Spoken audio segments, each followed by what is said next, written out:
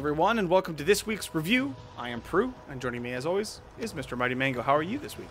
I'm doing great. You know, after all the E3 news that people will have seen by the time they hear this recording, we're going to talk about something that has nothing to do with E3. E3 has come and gone, and oh, what a barrel of shocks that was, huh? Oh yeah, ooh. All that new stuff that was announced that we know some of it, of course, but we don't know a good chunk of it. But anyways, we're not here to talk about that. We're here to talk about something much more exciting. Oh, way more exciting. Another Artifix Mundi game. Oh man, let's get through this. I don't know how it's going to go, but let's start. Which one are we talking about today? All right, this time we're talking about Queen's Quest II: Stories of Forgotten Past. Published by Artifix Mundi. The developer is Brave Giant, which I think is just another code word for Artifix Mundi. Did you play the critically lauded Queen's Quest, the original one? No, but I guess Artifix does not have the rights to Queen's Quest 1. Oh, interesting. I didn't know that. I looked it up and I saw it was a PC game, but yeah, it hadn't it's somebody else made it, and Artifix doesn't have the rights to it. Interesting. Okay. And then other fun fact: did you know that Queen's Quest 3 comes out next week? Oh man, I sure hope we get to review it. Oh, I hope so.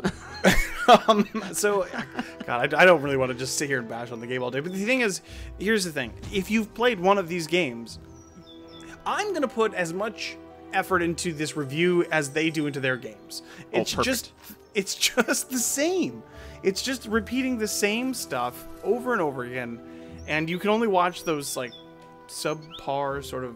I guess you could call it a cutscene, but it's not. I mean, it's a slight bit of motion blur from one animation to another. Which is the same as always. You know what's really disappointing is we did the review on My Brother Rabbit, which was a new take on an Artifix Mundi game, which you could just click randomly on the screen and progress. But it was different.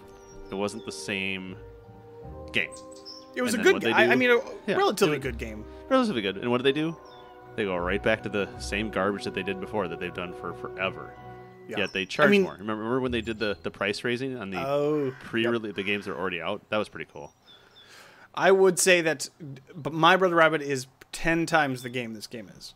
10 times. At least it had charm and some, a little bit of, I don't know. There's something about these games, especially the more I play, I think, as well, that just everything just runs together. Yeah, and really, go through all the Artifix Mundi games and try to really discern them from one another. They all just kind of blur into each other, just like their cutscenes. So in this game, I guess you play a queen, but it's not clear to me. I don't know. I didn't play it far enough to know. I know you get to go talk to the king, and the king talks to you, but I don't really listen to what the king's talking about because I don't care. Yeah, everybody addresses you as the alchemist. Yeah, so maybe we're a queen that does magic. I don't know. I don't know. Or in the quest to get the queen. The queen. Well, I guess I won't quote unquote spoil it for you, but if you're interested, you can play and see what happens. The gameplay itself is just regular Artifix point and click, with hidden puzzles, hidden object puzzles, and pretty much that's it. The alchemy is like, I guess, kind of a new mechanic where that's different, where you have to make potions. Yeah, you just make potions, so it's just an extra step for you to like find the ingredients in the world, then go into the potions menu and just put them all into a bowl. I think they did that to remove the amount of cutscenes they had to do. Yeah, that would make sense. I could see that. Maybe that's the Brave Giant trick. That's what they're doing. Yeah, so it's, it is what it is. It's not horrible. I mean, it's easy. It's an easy 1,000 points. I do know that. If you can stand the 3 to 4 hours of gameplay, which you've done 50 times before this game, it really is an easy 1,000 points. Yeah, I believe it. I'll finish it up tomorrow. I think I'm only about 20 minutes away from the end, but it's just such. I would almost rather play an ACA game. Almost. It's just tedious and it's just boring. It's just a slog to get through. Yeah, and the achievement list is just like before. It's the same. Complete a puzzle without a hint. Do 5 mini games. Complete all this. Complete all that. Finish them all without skipping. So don't skip anything and don't use any hints. It's just like every other game they had before. Yeah, it's an Artifacts Monday game through and through. So maybe, you know, for anybody who that is their thing, you're gonna have a great time with this game. It's exactly what you're expecting. Anybody else, you could probably find it.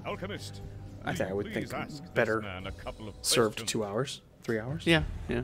If you're an achievement hunter, I mean, you will play this game probably. I mean, about 600 players or people have played it, and almost 300 beaten it. So only 50% of people have gotten too bored to continue.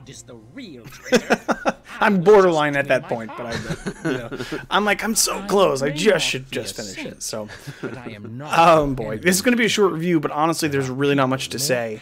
If you need any more elaboration, you can listen to any of the other 3 I think we've done Artifacts Monday game reviews. Yeah, we'll probably be doing a 4th because Queen's Quest 3 will be coming out. That's right. And we got to see what happens next. Definitely have to find out because it's very important. Oh man, the voice acting is just, it really sounds like they're trying to be bad voice actors. And I don't mean to be mean, but it's just like, it reads like they're just reading off of a page. It's just really tough. It sounds like a lot of the characters are the same ones from the previous games too. Like it's the same voice actors. Yeah, absolutely. So anything else left to say about Queen's Quest 2 and the, what is it, the stories of Forgotten Past? Your Majesty, his poisonous words offended me. Anything else you have to say about that? Well, I mean, my only thing is, and this is the Artifacts Mundi thing, is it's $14.99. That's a lot. Sorry. It's too much. Wait for a sale. One good thing, it could fulfill a queue for some sort of competition, a queue game. Easy 2-3 hour completion, so keep that in your back pocket. For sure.